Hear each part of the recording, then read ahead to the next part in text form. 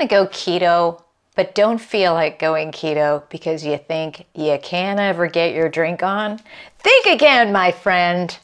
I'm here to tell you about keto and alcohol, and trust me, the news is good. Listen in to learn everything you need to know about drinking adult cocktails on keto. Hey everybody, welcome back. Kelly Olexa here, fitness fanatic, serial entrepreneur, confidence coach, and most recently, keto convert. As you know, the subject of today is keto and alcohol, and it was just a little over a year ago that I converted to ketoism.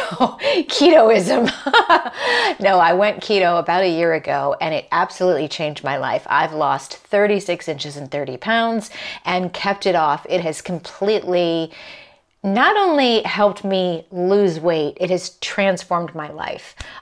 You can check out my playlist for keto. I'll hook it up at the end of this video. But I mean, it has changed my hunger. It has changed my appetite. It has changed my relationship with food. It has really transformed my life. It has been such a wonderful experience. And I am very excited to talk to you today about alcohol because I enjoy a really nice adult beverage. And I think one of the biggest misunderstandings and hesitations that people have about going keto is thinking that they can't drink or thinking that there's nothing good as far as an adult cocktail to have when you go keto. That's absolutely not true. And I am going to share with you how I have been able to, at the risk of sounding like an alcoholic, I've been able to drink every single week while I'm on keto and effortlessly lose weight and keep it off. So stay tuned. We're going to dive right in and start drinking. All right, you guys, you know the drill. Make sure that you are subscribed while you are here. Also hit that cute little bell so that you're notified whenever we put new content out. You know you want to be in the know, don't you? All right, everybody, let's talk about day drinking. I mean, let's just talk about drinking in general. So, like I said at the beginning of the show, alcohol is definitely one of the most misunderstood topics as far as keto goes. In fact, whenever people see me posting on Instagram or Facebook that I'm out and they see me post, a martini or a wine, they're like, wait, I thought you were keto.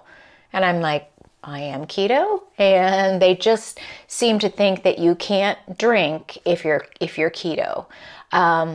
You definitely have to make choices and you have to be careful. And I learned very early on, there are some things that will surprise you when you're out at a restaurant. I'll tell you this right up front. Like one of the things I learned early on, because I'm so proactive, in in looking up nutritional information. We were getting ready to go to a Mexican restaurant, and I knew that they had skinny margaritas and skinny drinks. It was one of our favorite local restaurants, and so I was looking up some of the ingredients, and I knew that they had all these skinny drinks, but I was curious, it was at the beginning of my keto journey, and I just was so very much not wanting to be surprised by anything. And so I saw, skinny margarita, skinny this, made with agave syrup, and I looked it up. And agave syrup is actually, I'm going to look this up on my computer while I'm here. Because agave syrup, I just remember this, is very high carb. And that's why I remembered thinking, so for every teaspoon, not tablespoon. So for every teaspoon, no, you're never going to have a quarter of a cup. Well, I don't think you'd have a quarter. But anyway, a teaspoon has 5 grams of carbs in it. So I would say, on average, I'm guessing your average drink might have, I would say 4 teaspoons. I'm just guessing. At least 2, if not 3 to 4. That's 20 carbs. And let me look here. Agave is the name for the group of succulent plants, blah, blah, blah. Some people use blue agave as a sweetener. However, it is high in carbohydrates. The agave plant produces a nectar containing large amounts of sugar called fructose. So in other words, agave is definitely used in a lot of skinny sweeteners, skinny cocktails, mocktails, whatever. So that was one of the things I learned right up front. And I was like, wow, I can't just go to a restaurant and order a skinny drink and assume that it's okay. Incidentally, too, this doesn't have to do with alcohol, but this is one of the things that you will learn. And don't be discouraged by this.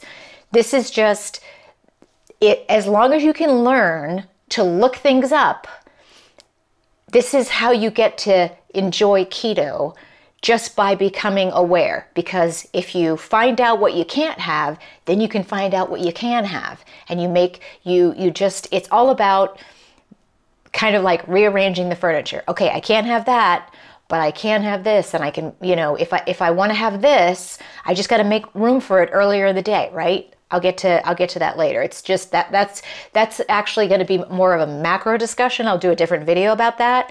How you can, manipulate your foods so that you can make room for, manipulating your macros so that you have room for things like, higher carb days, lower carb days, and stuff like that. Today, let's just focus on alcohol.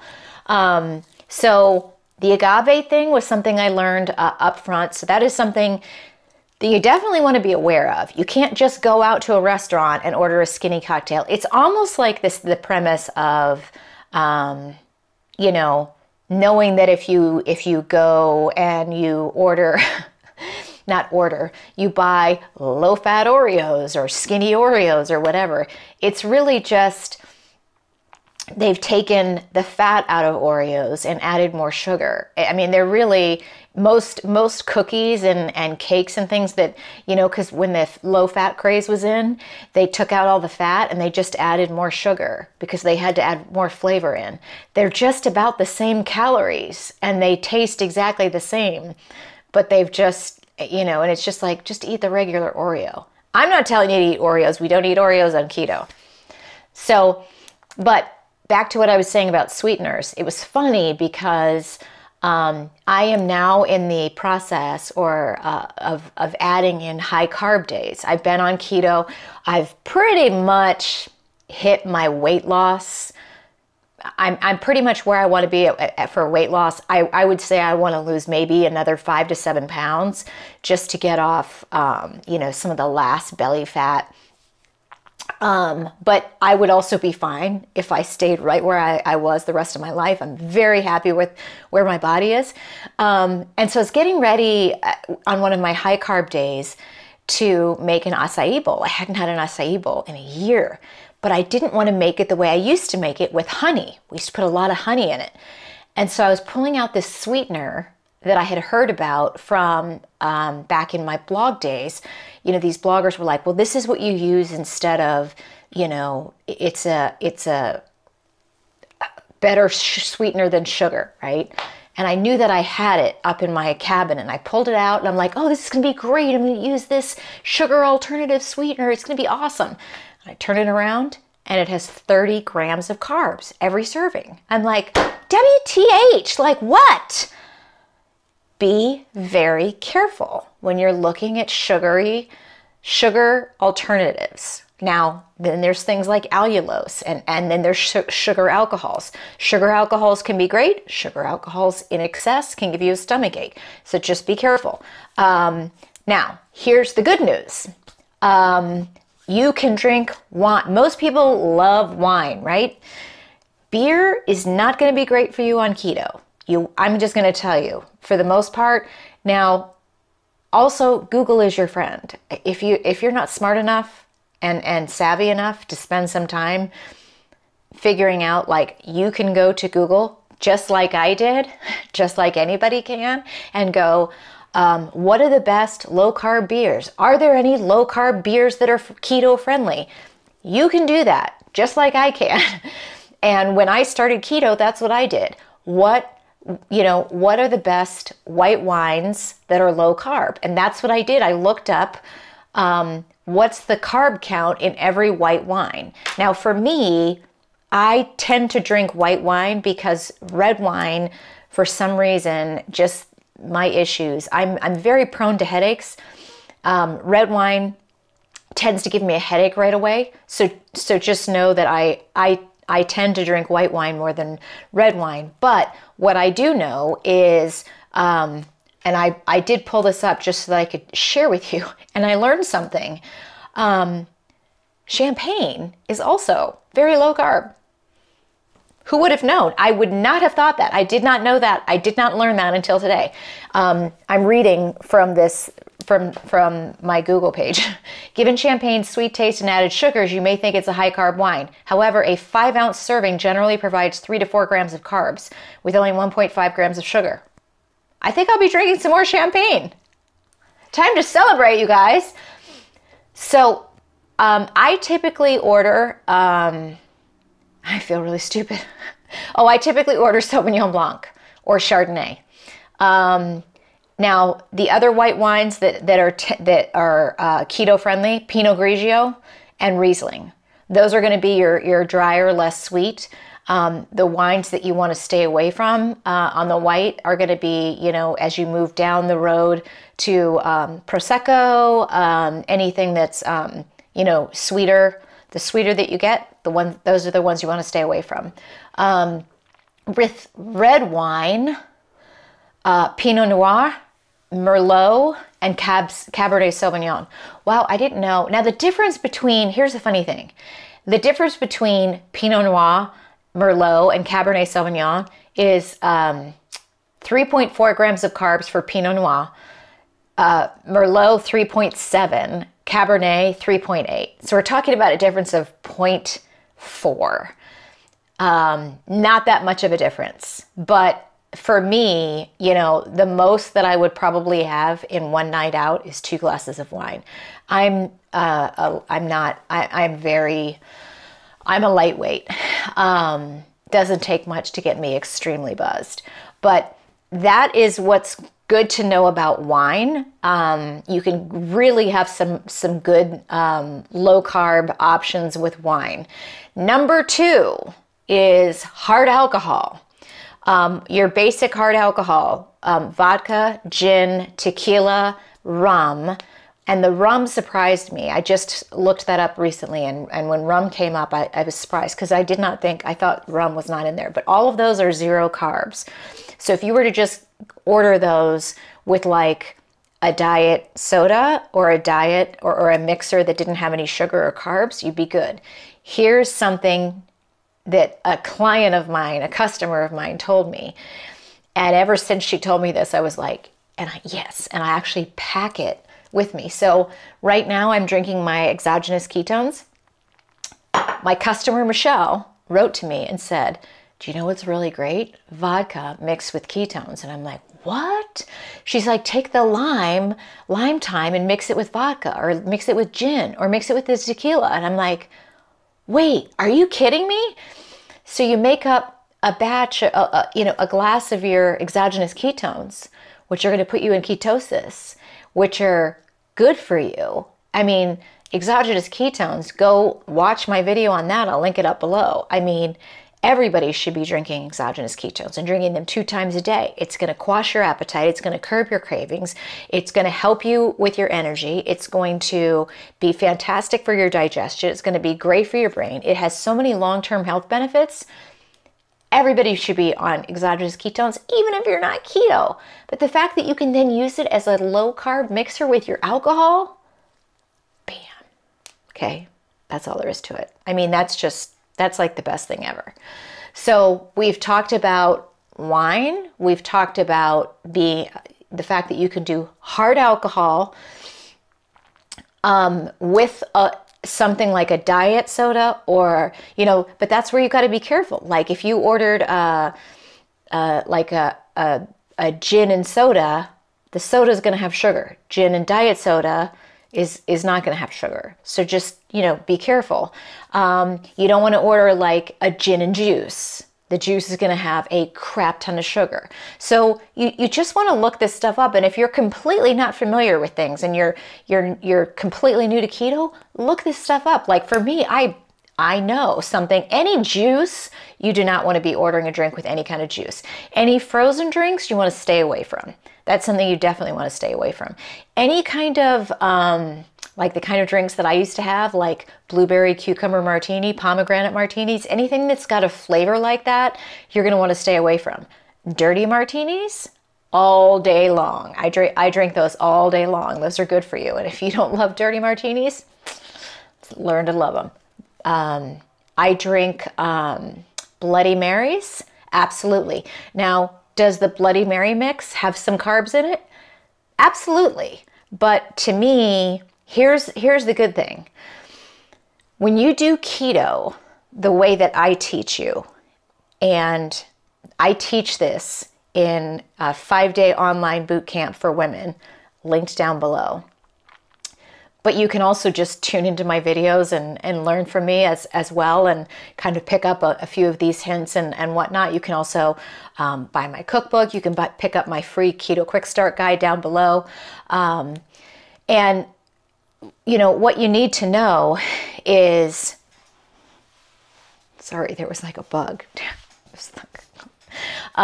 If you're doing keto the right way, the way that I teach it, and you're not eating you're not going down the net carb, that's just nonsense. You're not eating a bunch of fake foods. That's when you don't have to worry as much about, and that's what I like. I like the fact that I can go out when we're going to go out for date night, and I don't have to worry about like, oh my God, there's carbs in this, you know, tomato juice that's in this cocktail, because I'm so overwhelmingly low on my carbs in my keto lifestyle that it's okay. Like when we go out for steak and I order a loaded baked potato, I know about the amount of that loaded baked potato that I can have, and I have it with everything on it. I have it with butter, sour cream, cheese, bacon, everything. And I don't have to like bring my scale and measure it, because again, I'm not snacking, I'm not eating fake foods, I'm not having I'm not filling myself up with carbs all day. And so then when I do want to have the carbs, I don't have to go, oh, am I pushing myself over my 50 grams of carbs for the day? I'm able to do it and not have to worry about it. And I will tell you, this has carried me through for a year. I've lost 36 inches and 30 pounds. I've kept it off. The scale's never gone back up. I've never taken 5 steps back. I've been able to drink alcohol the whole time that I've been keto. I've been able to go on vacation and drink every single night on vacation and still lose weight. It is doable to drink on keto, absolutely, if you just get creative. If you have a certain drink that you want, again, if you're a beer drinker, it's a little harder for you. I'm sure that there's some keto beers out there that I haven't looked up. I'm not really a beer drinker anymore, so look that up. Google is your best friend, but there is plenty of choice for you out there. Plenty of options, particularly if you're making stuff at home. But you know, like I said, I even will take my ketones with me. I don't make it beforehand. I bring my little packet of ketones, and you could order this from me. I'll put my shop down below. I bring my little packet of ketones with me, and then I ask the bartender for a glass. I pour it in there, I mix it up, and then I order my shot of tequila or gin, and I mix it up. And usually people at the bar are like asking me what that is, and then sometimes they order for me, so it's actually a good business generator. But hey, I'm sticking to my diet. And this is how I lost weight. This is how, I got down to like a size 4-6 from a size 10-12. Don't you want that? I think so. Hopefully this was helpful for you. If you have any questions, I'm happy to answer them. Leave them in the comments down below, excuse me. Let me know anything that I can answer as far as alcohol. But again, Google is going to be your best friend. Always look things up, especially before you go out to a restaurant, just so that you can be in the know. And I hope this gets you excited so that you know you can enjoy adult beverages on keto. We all need that that little something something to take the edge off, especially when it's been a tough day. So I hope this was helpful. Thanks you guys so much. I'll see you next time on The Kelly O Show. Hey guys, I hope this video was helpful for you, and I hope it got you excited. If you thought before that you couldn't drink on keto, now you know. And of course, I'm going to link up here our keto playlist with a ton of videos on keto that hopefully will help you explore the keto lifestyle a little bit more.